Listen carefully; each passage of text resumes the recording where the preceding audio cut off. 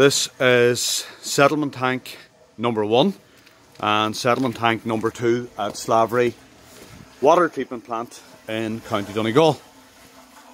And incidentally, this is the first water treatment plant that I was involved in the construction of.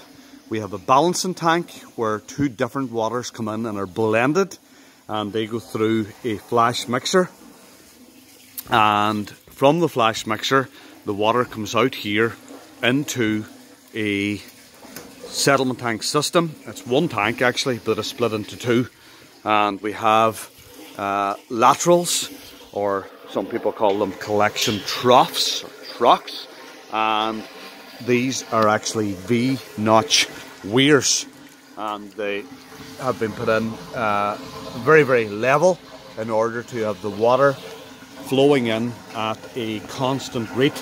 And it gives, for even though the tanks are outside, we have a freeboard of approximately half a metre at the top water level to the top of the wall, and here we have the water flowing in constantly to the collection laterals.